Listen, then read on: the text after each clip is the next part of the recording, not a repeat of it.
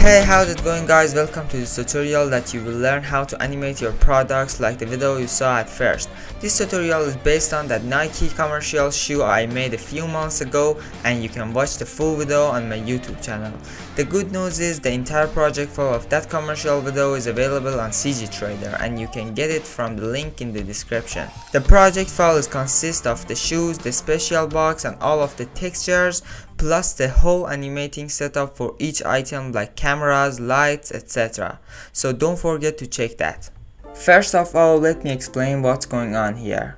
I have a pair of shoes that I parented each shoe with an empty cube object. So I can move and rotate this empty object to move and rotate the whole shoe. After that, I have a box that I rigged it with two bones.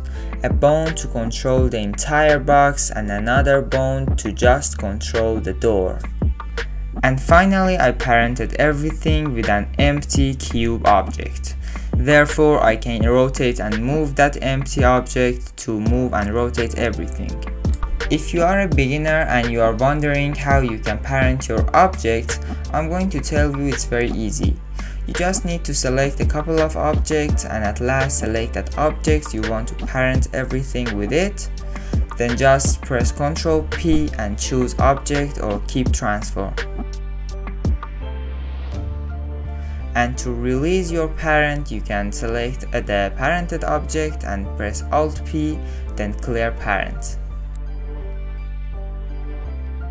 I want my whole plan to be 4 seconds, so I set my frame rate to 30 frames per second, and I set the frame start to 1 and the end frame to 120. First thing I want to do here is animating the box, but before that I'm going to disable my shoes to get faster with the live rendering viewport.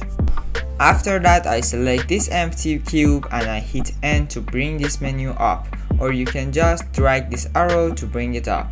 Then while I'm at the frame 1, I right click on the Z axis of the rotation and I hit insert single keyframe. Inserting a single keyframe on a value helps you to insert keyframe on just one value, but if you choose insert keyframes, it inserts keyframes for all of the values of the location or rotation.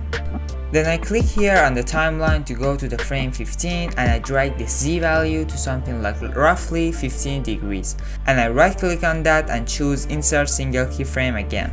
Then I go for the frame 60 and I enter minus 360 degrees for the Z value this time. Then when I insert a single keyframe for this value, we have an animation like this, which is kind of boring, and we can make it more interesting with the graph editor. So I go to the animation workspace that I customized it before by splitting my screens, and you can do the same by right clicking here and choose vertical or horizontal splits. As you can see, this is the graph editor and this is the timeline, and I have two 3D viewports here. That one of them will be my camera viewport whenever I added a camera to my scene. As you can see in the graph editor, these handles are our keyframes, and we can make our movements fast, slow, sharp or smooth by playing with these handles. So first I select the latest keyframe and I hit S to scale it up to something big like this, because I want to end the rotating of the box softly. Then I select these two keyframes and I hit point in the number pad to get close to them. Then I select the second keyframe and I select the left handle of that and I hit S to scale it up like this. Then I select the right handle of the first keyframe and I scale it up a bit as well. As you can see, our animation is more interesting now. Now I want to insert keyframe on the X rotation axis of the box.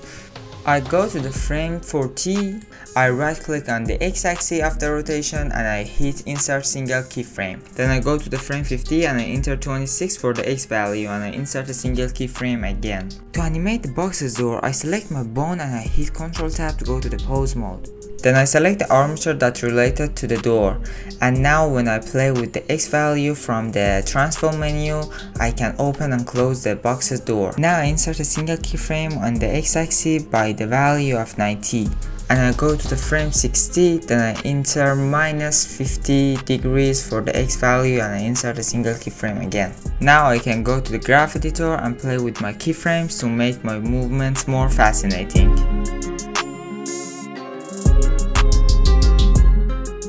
Now it's time to animate my shoes, and I start with the right one. I select the empty controller object and I go to this menu and I hit I on these location axes to insert keyframes on all of them. Or you can just right click on them and choose insert keyframes. I do the same for the rotation values, and I'm aware of that I'm at the frame 65. Then I go to the frame 85 and I move and rotate my empty cube to where I want to be. You can either change the values from the transform menu or you can use shortcuts. Just press G to move an object, and you can also press G plus X, Y, Z to move an object on those axes. And you can do the same for rotation by pressing R with X, Y, Z.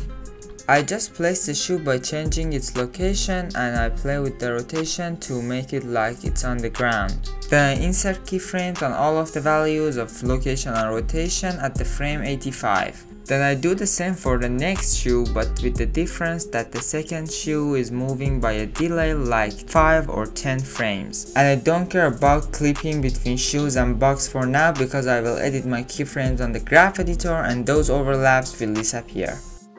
So now when I got done with inserting keyframes, I open this menu and these channels in graph editor. I can see all of the channels of the keyframes on location and rotation values here, and I can mute and hide them as well. So first of all, I want to make my Z location movement faster than any other movements. So I hide every channels but the Z location channel. Then I select the first keyframe and I hit R to rotate it like minus 70 degrees, because I want it to start immediately after the frame 65. Then I select the second keyframe and I hit S to scale it up, because I want to end my action smoothly. Then I'm going to do the same what I did with the second keyframe to the second keyframe of the X location and rotation values to make them faster and smoother.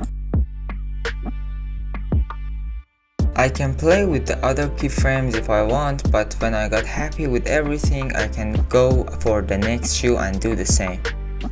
This handle type that we are working with is Bezier, and I think we are very lucky to use this, because as you can see, it can be very flexible and we can do a lot with that. I created a short tutorial recently that is about keyframe handle types and how to work with them. So if you don't understand some parts of this tutorial, you can go and watch that as well. For clipping and overlapping like this, I usually keep playing with the keyframes in the graph editor to change the object's movement timing and fix it like that.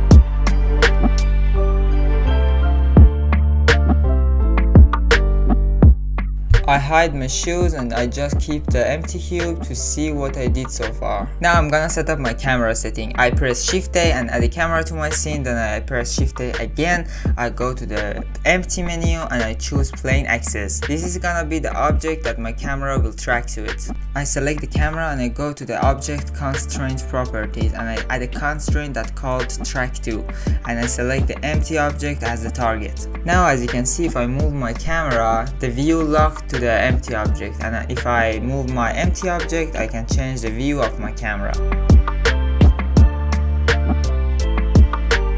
So now while my camera is selected, I go to the camera properties, viewport display, and I increase the pass apart out up to 1. You can press 0 on the number pad to go to the camera view. Now I have my camera view on the left and I can change the position of the camera on the right 3D viewport. I hit 7 on the number pad to go to the top view and I press G to change my camera location to somewhere like here. Then I move it up by pressing G and Z. After that I go to the frame 40 and I insert a single keyframe on the X location axis of the camera. Then I go to the frame 85 where the shoes dropped out of the box already, and I change the X location value of the camera to somewhere like here and I insert a single keyframe again.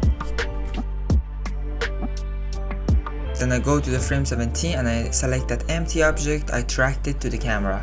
Here in the object properties, I can insert a single keyframe on each value by clicking on these points. I insert keyframes on the Y and Z location values, then I go to the frame 85 and I change its location to where that is at the center of my shoe. And I insert keyframes on those values again.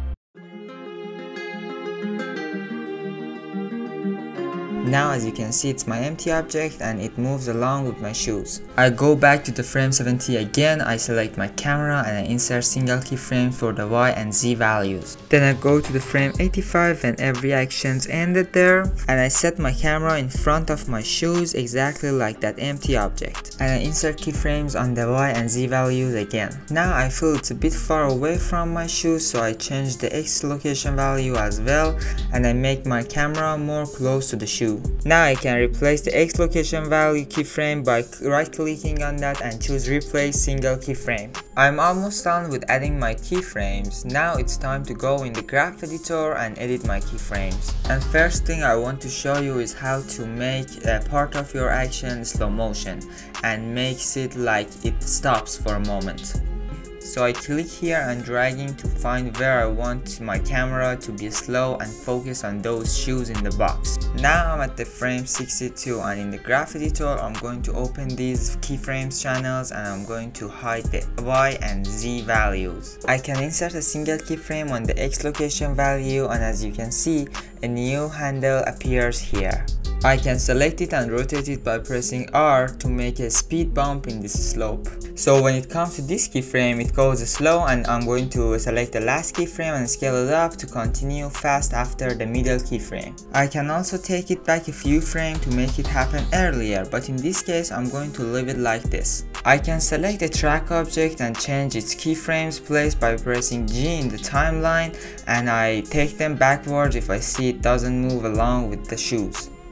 Yeah guys, I told everything you need to know to do a product animation like this, and however it's almost done, but if I want to continue working on this project, it just will be playing with the keyframes and Bezier handles. I hope you got something useful from this tutorial, and if so, please tell me in the comments and let me know if you want a second part of this tutorial that is gonna be about this exploding product animation. Don't forget to subscribe and check out the Patreon and Gumroad. Thanks for watching and goodbye.